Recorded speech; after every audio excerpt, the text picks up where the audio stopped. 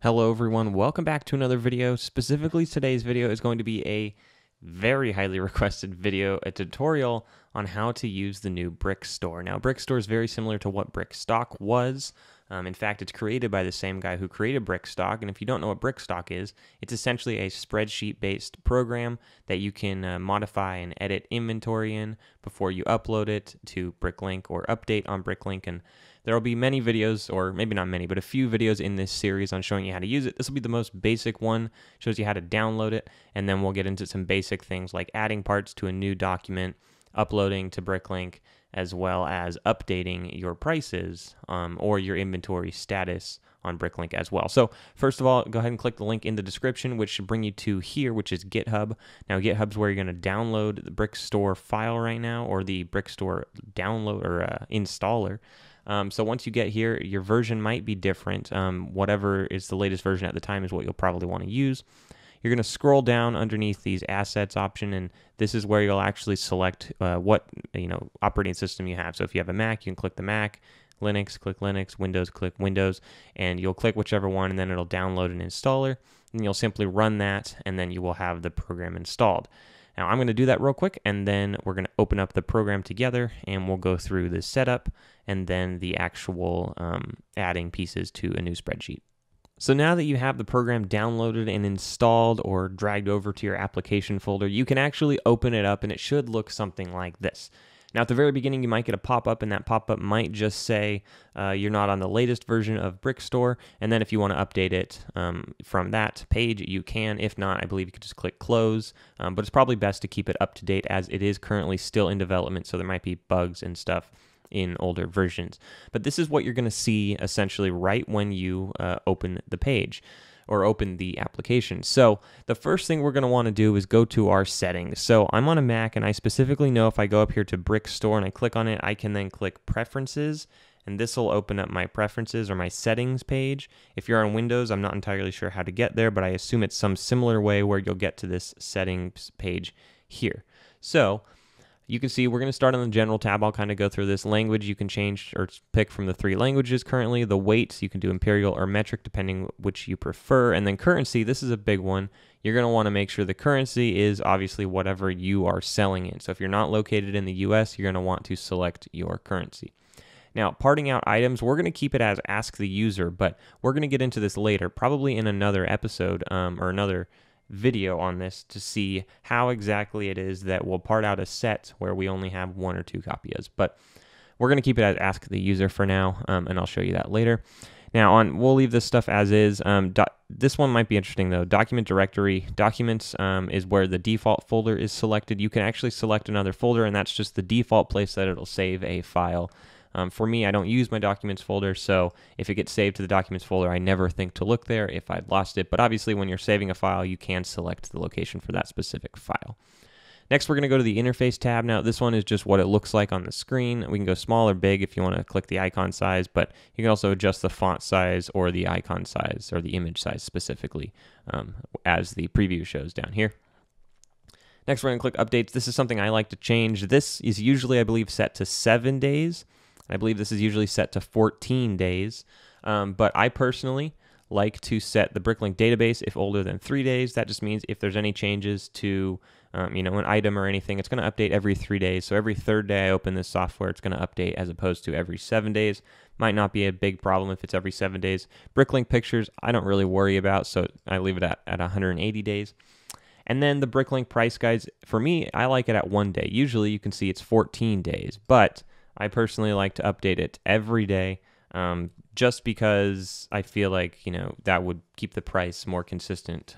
If it's 13 days out and, for example, the price is different than it is today, I kind of want to know. So I changed that, but you can keep this whatever you would like.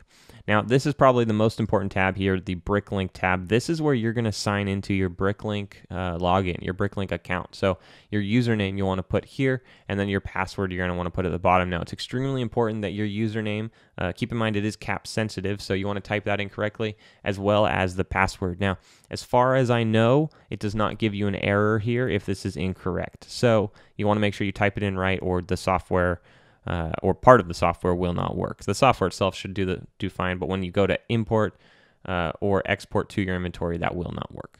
We're not going to go over LDraw or keyboard, but if you want to look at those, you can. But this is by far the most important one, the BrickLink tab. Make sure your login credentials are correct. So click OK, and then you're done here with the settings. And now that we're back in the software, we're going to want to add or create a new spreadsheet. So like I said, this is essentially a spreadsheet software where you can create inventory and put inventory on the page before you want to upload it to your inventory. So the first thing up here is this little plus with the paper behind it. If you click that, it'll create a new spreadsheet or a new document. So you can see now back here, there's nothing on this sheet, but you can kind of see it looks like a spreadsheet. It looks like we're going to have some columns and probably some rows as well. So that is that. Now, if you want to open an old file, you can click this second button here, a file that you have saved. If you want to save a file, which I would recommend always saving, is this little floppy disk icon here. And then, of course, you have a lot more options here, which we'll get to in just a moment. The first of which, we're going to click this green plus, and this is how we're going to add some pieces to the inventory. So there's a variety of ways to add parts to this, not the inventory, sorry, to this spreadsheet, but I'm going to show you just by adding a default piece right now. So once you click that, you're going to see this window pops up here. And in this case, or specifically if you're adding pieces one by one or individually, let's say you're going through used pieces, this is going to be your main window here. So the first thing we're going to look at here is the item type. And there's a few item types. There's book, catalog, gear, instruction, minifig, original box, part, and set. Now, for this example, we're going to look for a certain piece. But if you were looking for a minifig, you want to make sure you're in the minifig category, because if you're looking for R2-D2 in parts, you're only going to find pieces of R2-D2. You're not going to find the completed minifig for R2. So make sure that you are in the minifig category. If you're in there, you know, all the categories. If it's a set, you're going to want to type the set number in the set thing because it's not going to come up as a part. But we're just going to look for, let's just look for a 1x2 brick here. So you can type in either the set number, or you can search, or sorry, the part number. So 3004 is a 1x2 brick. But if you want to type in like 1x2, you can do that as well. Now, the thing here is over here on this category, we're selected on all items. So we can scroll and scroll and scroll through here. Anything that says 1x2 in the description of it is going to be here. So you can see, we're just going to scroll and scroll forever. I mean, I could literally scroll all the way to the bottom. So what we want to do is make this a little bit easier for ourselves. So if we know we're going to be looking for bricks, we can go over here and we can select the brick category. So now we selected bricks, 1x2. Now you can see it only is showing the bricks, and I can scroll to the bottom quite easily. There are a lot less bricks than there are for every single category. So we can select here, we can do whatever we need. 2x4. I don't know why 2x4 is popping up when I search 1x2. Very interesting, but here we are. Here's the 1x2 brick we were looking for. Again, if you know the part number, that is the easiest way. All you do is type in the part number and then it'll pop up at the top. And in that case, you can be selected on all items and then it'll pop up. Now, what we're gonna do, we actually wanna add this to the inventory. So let's say, for example, we have 3 of these bricks and they are in a dark bluish gray color. First of all, we're selected on the brick. So if we select over here, you can see the colors change, but we're selected on this, and that's because known colors is the option selected here. So known colors means colors that this piece comes in, that is known on BrickLink. Now, occasionally, I've found that there is a color missing here that is on BrickLink, and I'm not entirely sure why, but you could click all colors if you want, but then we have a ton of colors to scroll through, and you could select one that maybe is not correct. Maybe that brick does not come in that piece. So we're going to keep it on known colors for now. Let's say, for example, I think we said we had dark bluish gray. We're going to click on dark bluish gray brick here. You can see the picture updates to the dark bluish gray color. But now that we're selected on dark bluish gray, you can go down here to this little, where all these little things are. First, we're going to change the quantity. So like I said, we had 3. We're going to pretend we have 3. We got 3 of these now. Now over here, you can see we have a few options here. It's going to show you all the sets that it comes in, which is very nice. It is also going to show you the 6-month sales average and the current inventory average for this specific piece in that specific color. If I change the color, you can see all those numbers change down there. But for dark bluish gray, you can see for new, there's a lot of them. There are 446,000 pieces. Average is 9 cents. Quantity average 8 cents, maximum $1, etc. All those things there. You can see for used, let's just pretend we're adding used, so we'll go with 8 cents for price. Now, you don't need to type the price in here, and for this example, I'm going to, but after this, I'm going to show you a way that we can not type it in. So actually, let's say I made a mistake, and instead of 8 cents, I made it $8. So we're going to type in 8 for now. Not a big deal. We'll fix that in a minute.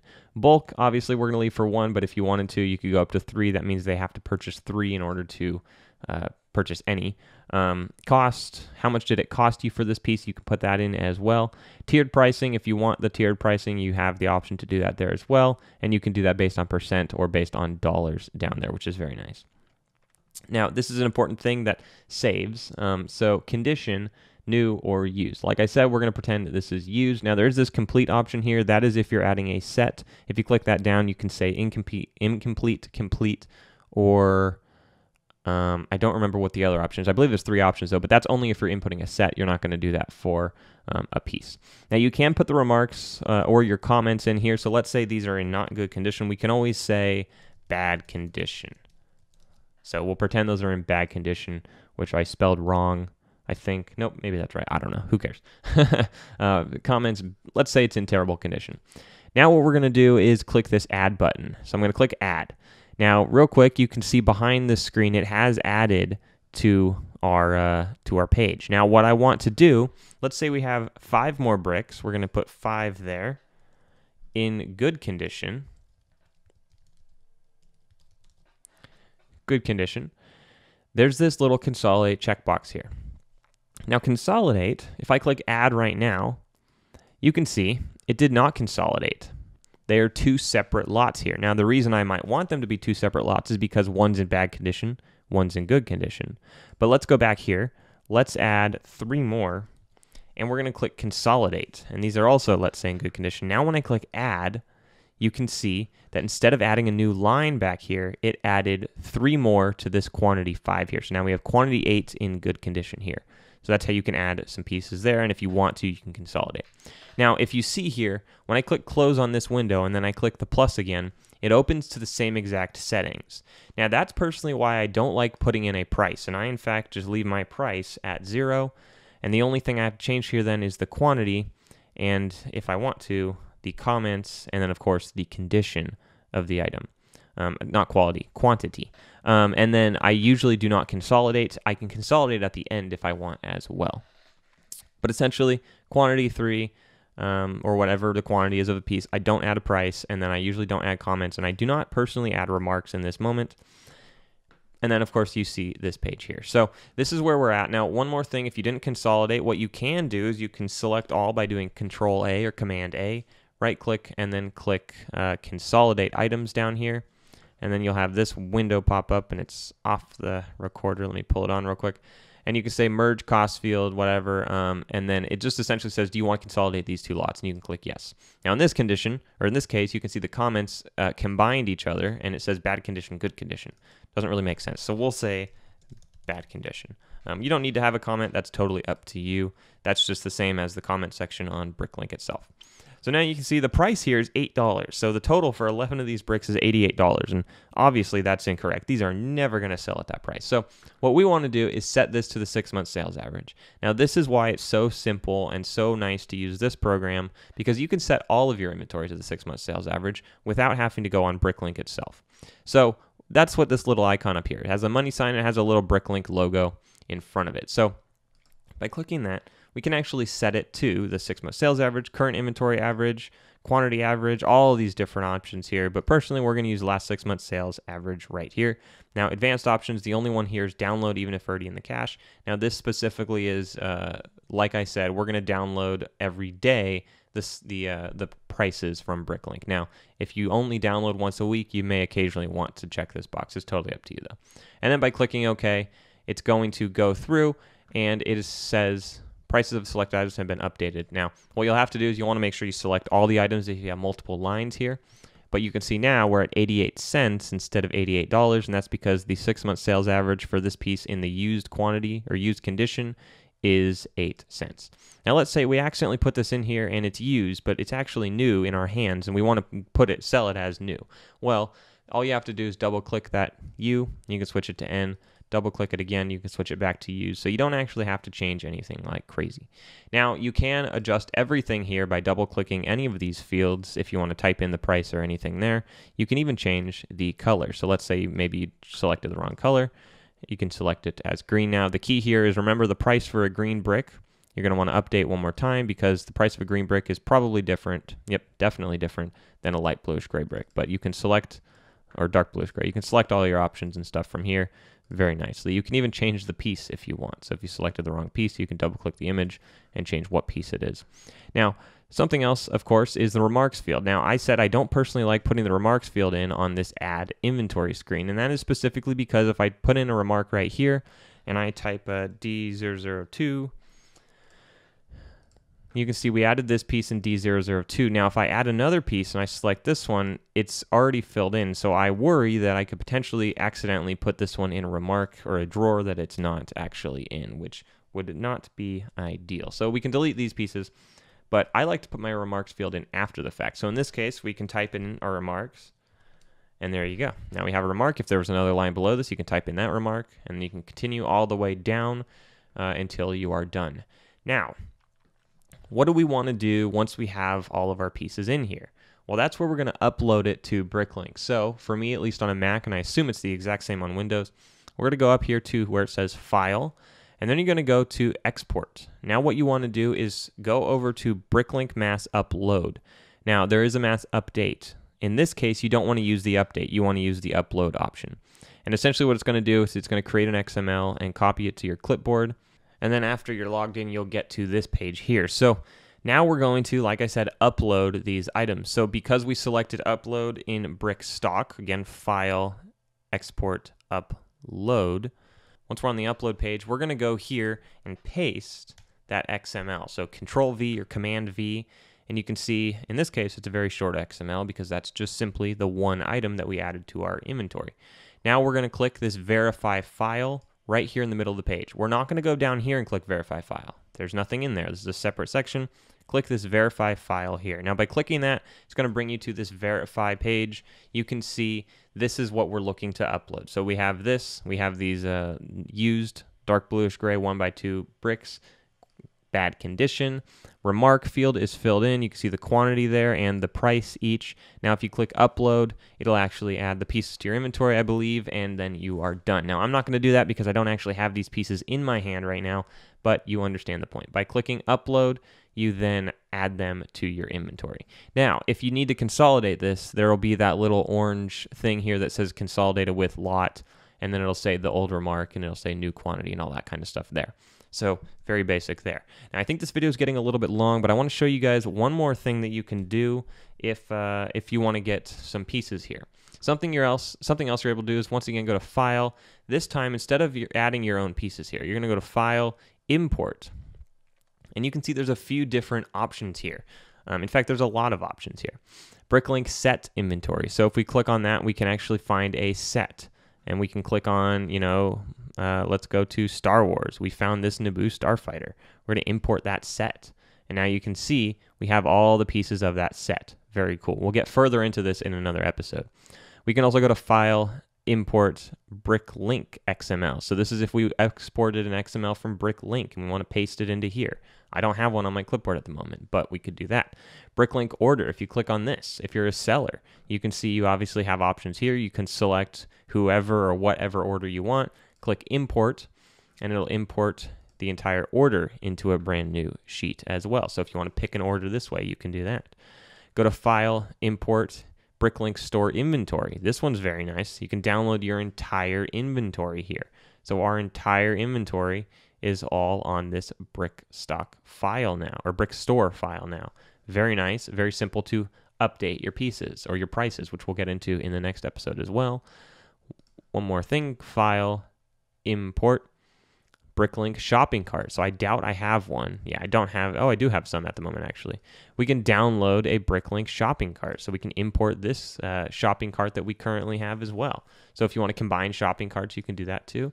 Lots of different options here that you can do by importing things through the file. Oh, you can also import studio models. So you can actually export or import. I can't select it here, but you could select it where exactly you want to, download or import your thing.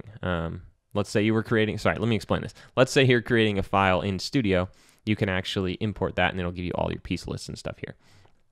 So very nice here. This is apparently a store cart that I created. I'm not entirely sure. Very interesting. But yeah, that is going to be the first episode of BrickStore. This is just really basic, how you're going to add some pieces to a sheet and how you can upload them to your inventory. This is very useful for using or for adding used pieces to your store.